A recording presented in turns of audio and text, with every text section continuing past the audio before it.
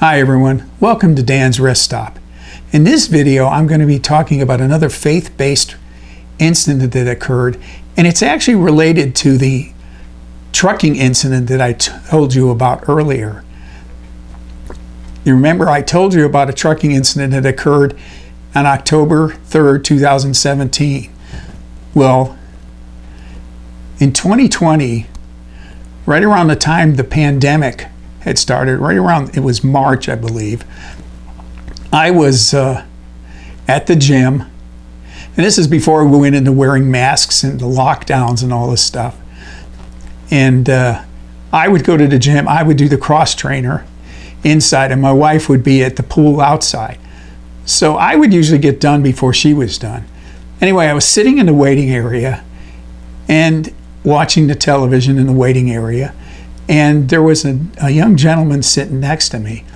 We were watching CNN, and there was all kinds of bad news being reported as usual, all the bad things that were happening in the world. And I thought I'd share the story of the trucking incident with the gentleman sitting next to me. So I went and told him the story about the truck, about the Bible verse, the Philippians 4:13, when I can do all things through Christ which strengtheneth me. And at that time, he seemed rather shocked. And he said, "Look at this." And he lifted his shirt, and there tattooed on his chest was the Bible verse. Now, the both of us were rather in shock. He looked at me and he said, "You must be close to God." Now, I thought, I don't know, how close I am compared to everyone else. I mean, I believe in God and Jesus and the Holy Spirit, but I was quite in shock. And then my wife came in, and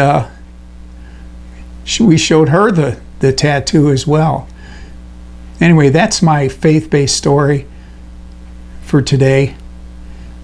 Until next time, goodbye.